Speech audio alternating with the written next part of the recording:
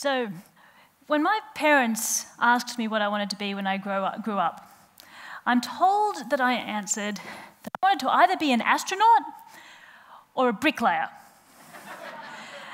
I'm pretty sure the bricklayer was because I thought that would be like playing huge Lego, which was clearly going to be awesome. The astronaut, I'm not so sure, but I think it was because I wanted to fly. You know, not in a plane or something like that, but with my body, like the astronauts appear to do up in their space capsules. I also remember a formative experience back when I was about 10 years old.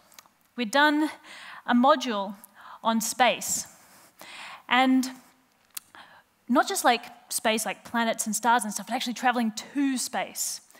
There was this special shuttle launch planned, and I must have been super excited about it because my parents agreed to wake me up at 3 a.m. in the morning so that we could watch the launch live. Now, this space shuttle launch was going to be special because for the first time ever, a normal person, a teacher, was going to be launched up into space. Now, I see a few of you can see where this one's going. So there I sat, an inspired 10-year-old, awake at 3 a.m., and I watched as the Challenger spacecraft blew up 1 minute and 13 seconds into launch. Going back and watching that footage again, more than 25 years later, still feels like a punch in the chest. It affected me so profoundly, and probably anybody who had seen it. Before that, I wanted to be an astronaut. After that, I really wanted to be an astronaut.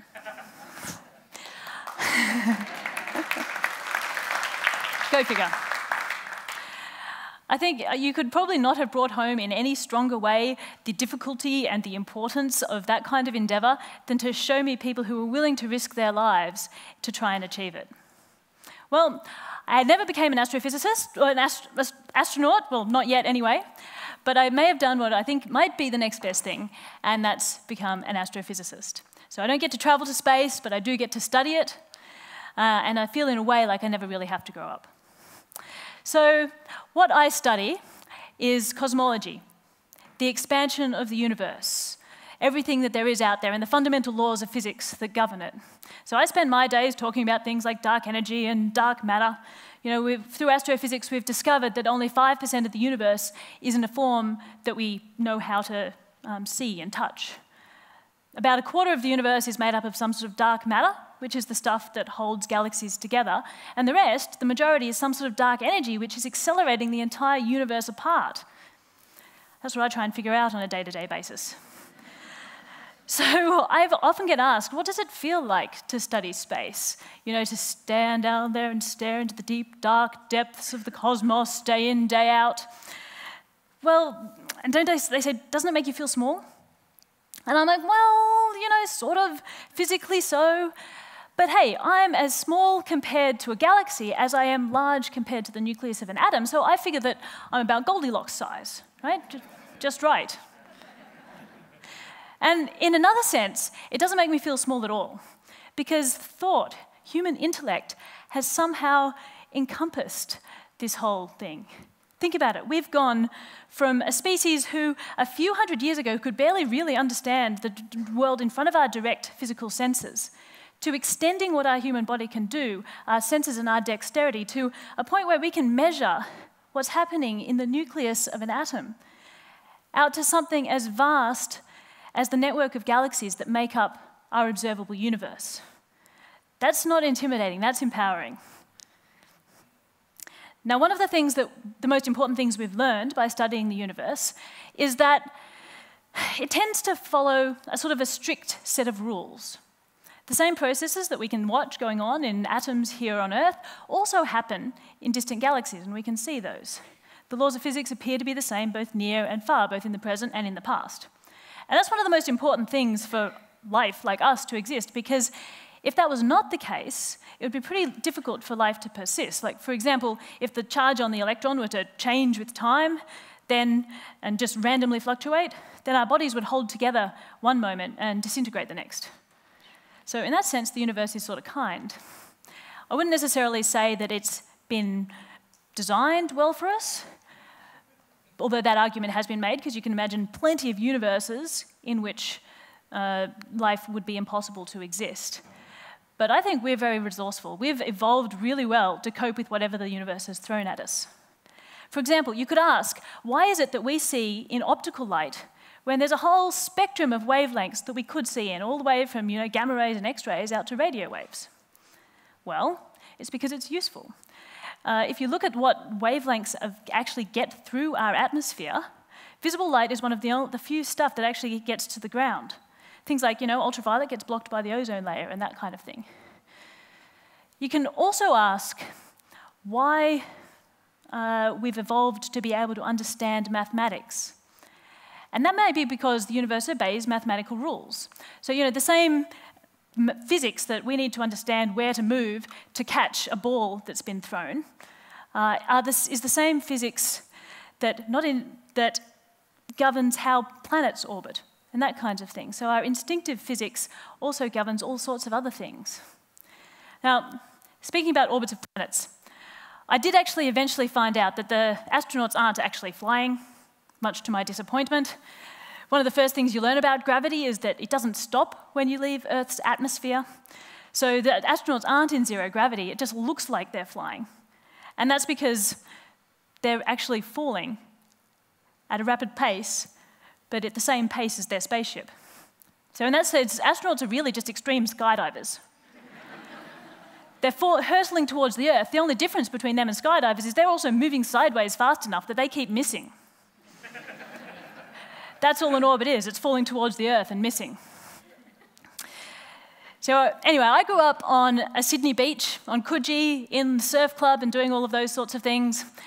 And you learn a lot of physics by going to the beach, by understanding, the propagation of waves and those that hit you, to understanding the radiant energy from the sun that burns your skin, to understanding the power of persistence as soft water wears down hard rock. But one of the most important lessons you learn from the beach is the power of nature. So I've been out in the surf several times with people who have not been able to swim back in. I remember one particularly ill-conceived midnight skinny dip in hurricane-stirred waters on a remote beach, where I realized after we'd been stuck out there for a while that I was probably a strong enough swimmer to get back in, but my companion might not be. And there was no one who could save us. It was dark, there was no stronger swimmers on the beach, and we were too far from any rescue. So it was up to us, and after what felt like an hour, but was probably less, of being hit in the face by waves that we couldn't see and making zero progress towards shore, the thought flitted through my head, at what point do I swim in alone? And it is my enormous relief that my immediate response is there is absolutely no way in any world that I am ever swimming in without my friend.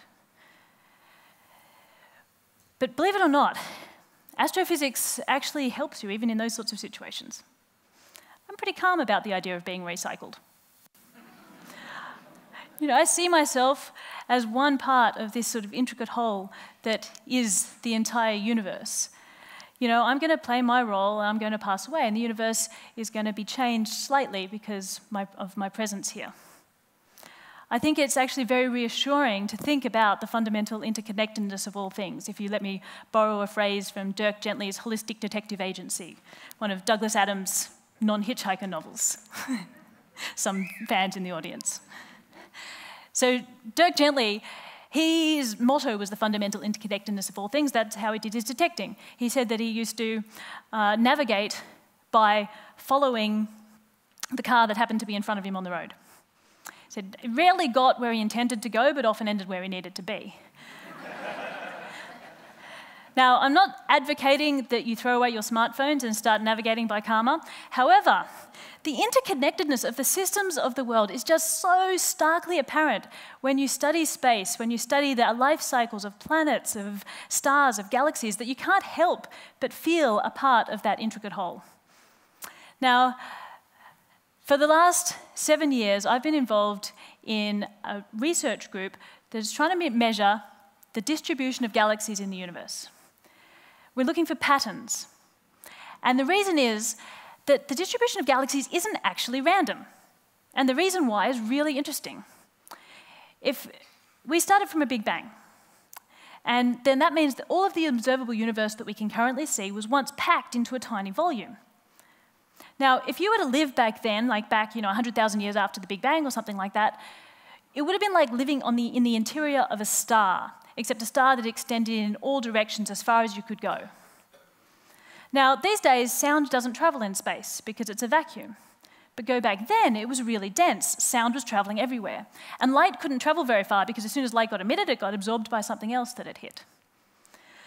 So it's sort of like living in a fog. But all things come to an end. And as the universe expanded, the gaps between the particles became so large that when the sound waves compressed, they couldn't find anything to bounce back off. And at that point, these sound waves ended up sort of getting frozen in. So you had these dense spots that stuck there, and beside them slightly emptier spots. And the light from that time could travel because now the universe was empty enough for light to be able to propagate. Now, if that light was propagating, it should still be here today. And we've actually been able to see it. It's known as the cosmic microwave background because it's in microwaves. It was first seen in the 60s, but this is the latest picture of it that was taken by the Planck Space Telescope, and this was released last year. Now, looking at this microwave background is sort of looking at a billiard ball. It's very, very smooth. But if you took a microscope and looked at the billiard ball, you would see sort of like peaks and troughs and humps and texture. Well, this is the magnifying glass version of the cosmic microwave background. What you're seeing there are hot spots and cold spots that correspond to sort of peaks and troughs of those sound waves in the early universe. And it might look sort of messy, but there's actually a characteristic size to those hotspots, those overdensities. Now, if we start with something like this in the early universe, we can calculate what is going to happen. And I could do some pen and paper here for you, but I think that would be quite boring. It's much more exciting to chuck it into a supercomputer and see what happens with that. And it's much more accurate as well. So here you see a portion of the universe that has been expanding. It starts out very smooth. But over time, little bits that were a bit more dense than the rest sucked material in due to gravity. And over time, those bits that started over dense are the bits where galaxies form. So long story short, we expect that we should be able to see an imprint, a sort of periodic pattern from the sound waves in the early universe in the distribution of galaxies today. That sounds a little bit crazy, but after 5 years of observing effort with a team of about 30 people here in Australia, we were able to analyse the data, and that pattern is exactly what we saw. It's really astonishing. So it's a sign of the fundamental interconnectedness of all things, I think, that the same equations that I used to describe waves on Coogee Beach are the same equations that tell me how waves propagate in the really early universe.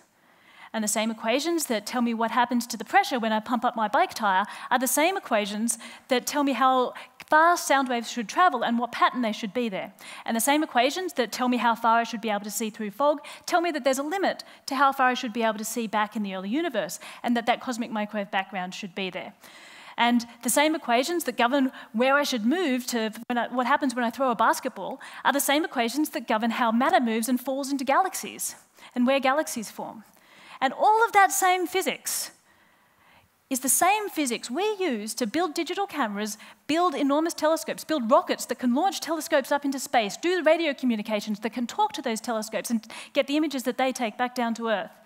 And when we use all of that technology, look up at space and observe the galaxies and this microwave background, we see the patterns that we expected to see.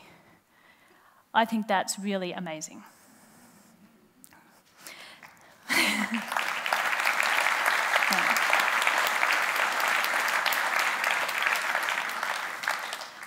So the reason that we've been able to do all of this is because of the power of digital cameras on enormous telescopes.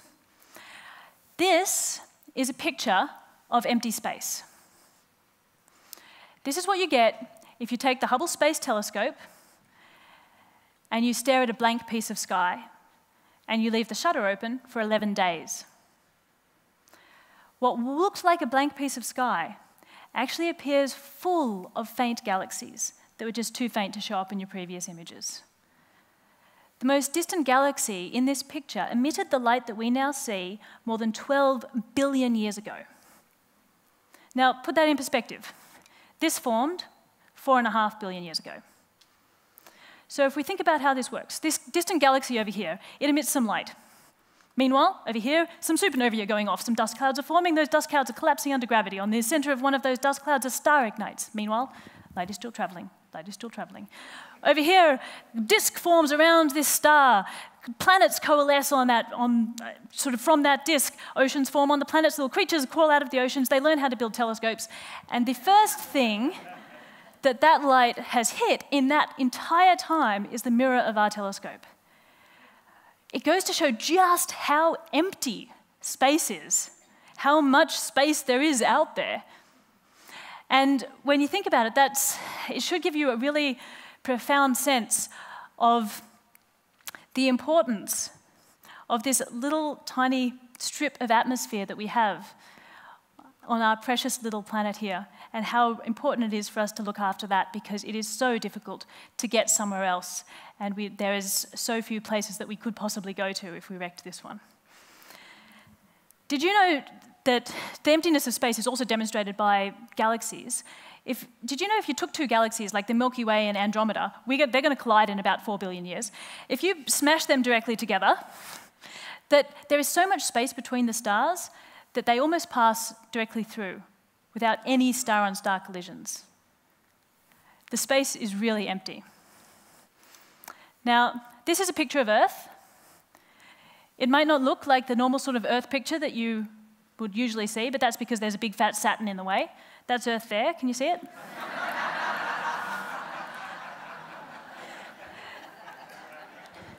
This is one of the most distant pictures of Earth ever taken.